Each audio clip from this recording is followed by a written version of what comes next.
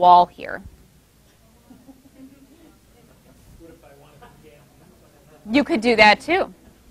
You could be Andy Cent.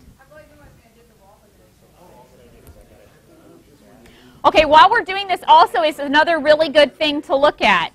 So if you're in a picture on Facebook, if you're clicked into the picture, see how it has this big long website address up there? So you could copy that link. Everything has a web link. You could copy that link and go paste that on Twitter. Watch. So I can flip over to our Twitter account and I can say, great looking class here at our Steel today, learning social media.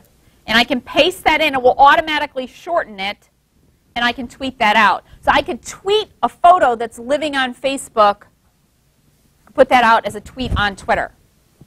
So we'll learn more about how to do that, but that's just showing you can copy a URL from anywhere, a URL being a website address, URL, and go post that anywhere. So you guys are doing good with your little tagging exercise here.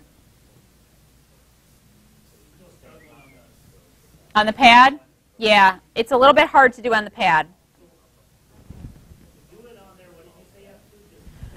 You would hit tag this photo, and when you get the crosshairs, yeah, you have to click on the photo itself first. And like I said, on the pad, it might not respond real well. Sometimes it's a little catchy on the pad to do it.